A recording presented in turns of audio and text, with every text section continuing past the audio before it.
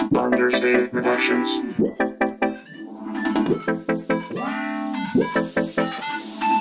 My name is Jimenez. I'm 21 years old. I've wrestled for 15 years. I don't wrestle anymore, just do health and fitness. Vincent Garcia. Right now I'm training in mixed martial arts. Today it was for my knee. I kind of tweaked it a little bit yesterday. And then also I've been coming for my toe. I have a little bit of turf toe. So I've been coming to see him for those injuries.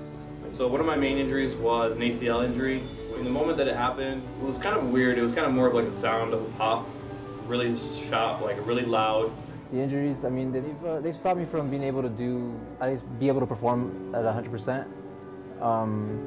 So yeah, just kind of slowing me down a little bit.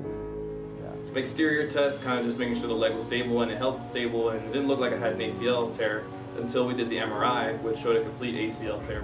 Dr. Jimenez went through everything. He made sure that he took care of my knee, make sure we went through the mobility every day, asked me what I was doing, make sure he took care of everything, and just make sure that I was on point with my recovery. It's been great. My toe's been getting a lot better.